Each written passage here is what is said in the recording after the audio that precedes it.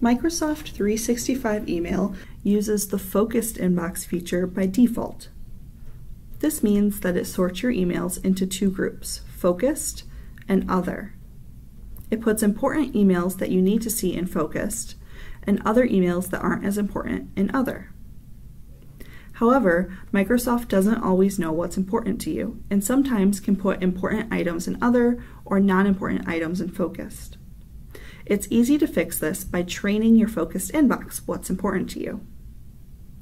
First, figure out if you are using the focused inbox or not. If at the top of your inbox you see the words focused and other, you are using the focused inbox.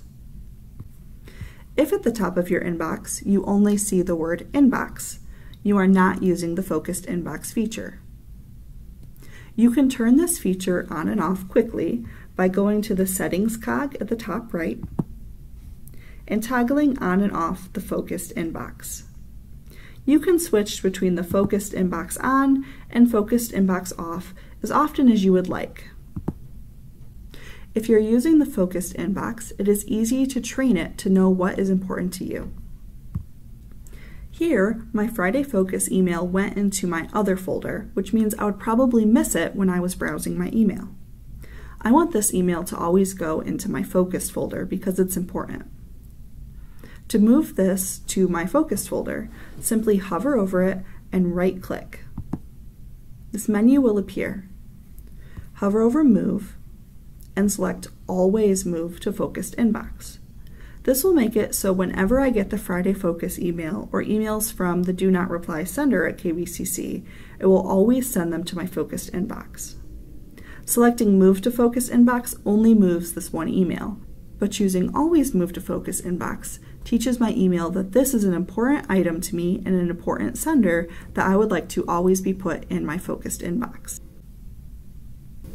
If you have items showing up in your focused inbox that are not important, you can train your email to move them to your other folder.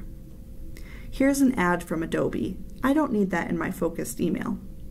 If I right-click it and hover over Move, I see the option to always move to the other inbox. This will make it so any emails from this Adobe ad email will always be put into my other inbox.